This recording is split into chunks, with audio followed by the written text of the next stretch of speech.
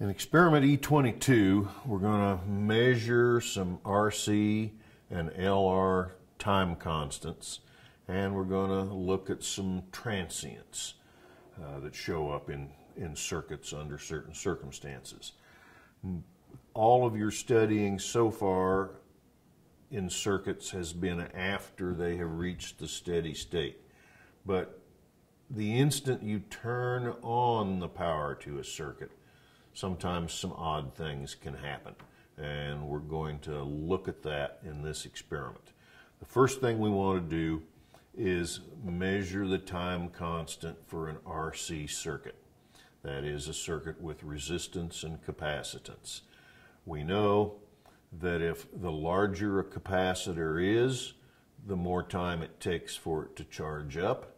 We also know that the larger the resistance in the circuit is, the smaller the current we have to charge the capacitor.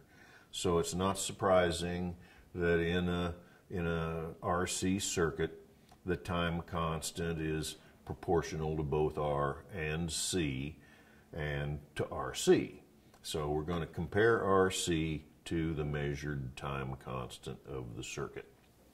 Okay, now we're going to be using our function generator here, but we're going to set it to put out a square wave instead of a sine wave. Here's the circuit.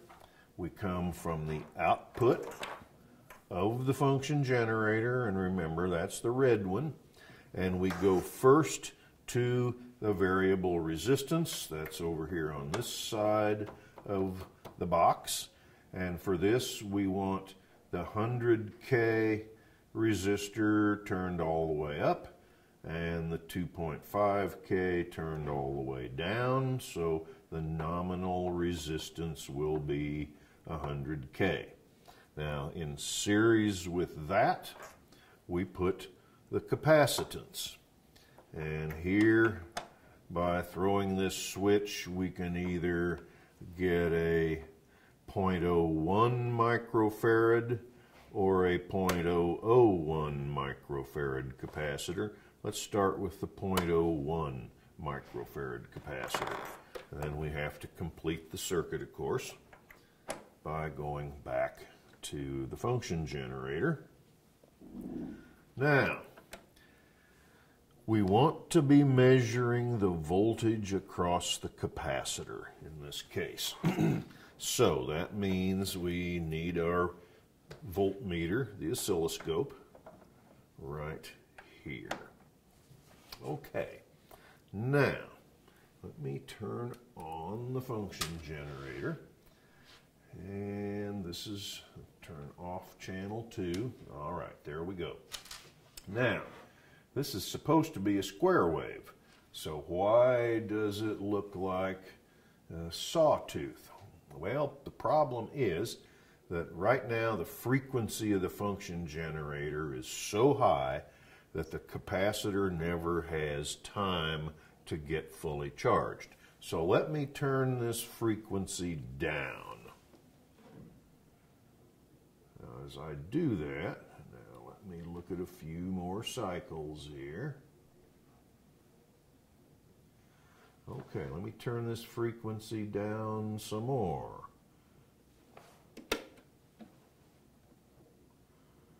All right, now we're starting to see that finally the voltage across the capacitor is finally getting up to the voltage of the square wave I'm applying. This is the signal we want to see. Now, the first thing I need to do is center it on the x-axis, so I'll use the vertical position knob to bring the channel 1 arrow up to the x-axis. Now, what I need to do is measure the time it takes to go from minus V to 0. This is minus V, this is plus V, coming from the square wave generator. And I want to measure what's called the rise time, the time to go from minus V up to 0. So first of all, let me make it a little bigger. Wrong way. Okay, that's pretty good. It starts right here and goes up to cross the axis right there. So I'll bring in the time cursors. I'll set one of the cursors right here. And I'll set the other cursor over here where the signal crosses the axis. It's about somewhere in there. So that time is about 640 microseconds. Now, the equation developed in the instructions tells us that this rise time divided by the natural log of 2 gives us the time constant. So, if we take a look at the values of R and C, we have 10 to the plus 5 for R, we have 10 to the minus 8 for F, or for capacitance. So 10 to the plus 5 times 10 to the minus 8 is about 10 to the minus 3 seconds, or 1 millisecond, and 0.64 milliseconds divided by log 2 is about that value. You want to keep in mind that the components R and C in this box have 5 or 10% tolerances. Now the second part involves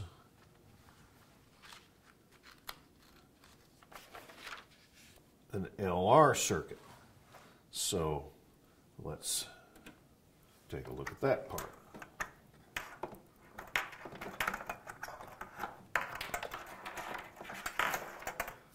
Now, for an inductive circuit, we want to measure current rather than voltage, because the voltage across an inductor does not look like the current.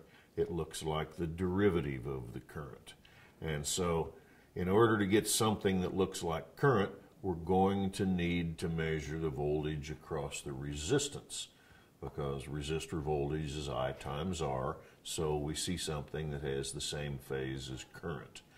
Now, because of the fact that this is an earth ground and the ground of these inputs are earth grounded, we have to be very careful that both of these are connected to the same ground, which means that the component we measure always has to be last in the circuit, next to ground. Okay, so we come from the square wave generator to the inductor. That's this. Let's put it in here. We come out of the inductor and go to the variable resistor. And then we come out of the resistor and back to complete the circuit. Okay, now these were set up many years ago before everyone had calculators and computers, and so the numbers were chosen to make the calculations easy. So we got about 2.5 kiloohms here. We have about 25 millihenries here. The bigger the inductor, the longer it takes for the current to reach the steady state. That makes sense. On the other hand, the bigger the resistor is, the smaller the final current in the circuit, and the more quickly the circuit can come to that current. So the time constant in an RL circuit is L divided by R. In this case, L is 25 millihenries, R is 2.5 kiloohms. If you take 25 divided by 2.5, that's 10, and milli divided by kilo is micro. So our time constant ought to be somewhere around 10 microseconds. So let's check it out. Remember, we want to have our voltmeter looking at the resistor voltage.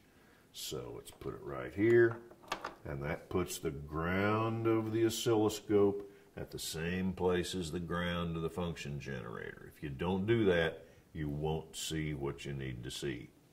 Okay, now let's turn the function generator on and see what we're looking at. Well, it just looks like a big old square wave. And that's because the part we need to see is right here in this rise. And so we're wasting a whole lot of time looking at steady state. So I'm going to raise the frequency on the function generator way up. Let's see here. Let's see if we can get to it on this scale. Ah, yeah, there's what we want to see. Let me adjust this a little more. Okay, that's plenty good. Now I'll spread this out. Okay, so here again, we're seeing, here's minus V, the resistor voltage, and then the current reverses direction, and finally over about here it gets up to about plus V. Once again, we want to measure this rise time. So we use exactly the same techniques, and we make it as big as we can.